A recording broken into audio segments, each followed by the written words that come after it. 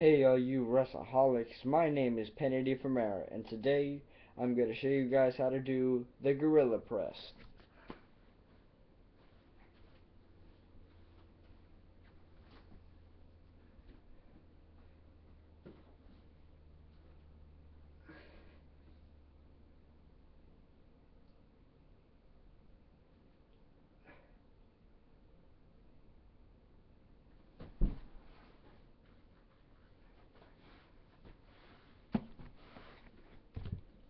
Now, the move is as simple as it looks.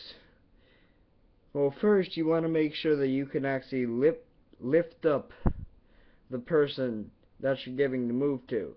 And you got to make sure that you can actually hold them over your head for at least a good 5 seconds. 3 seconds at least. So like give it a little more of like an effect or something like that.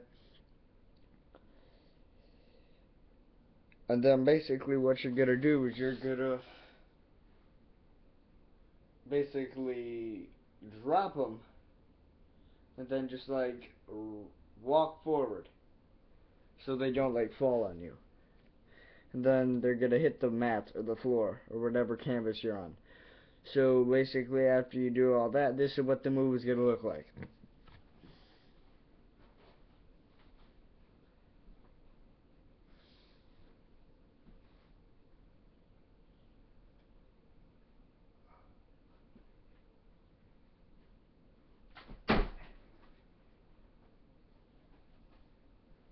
And another angle.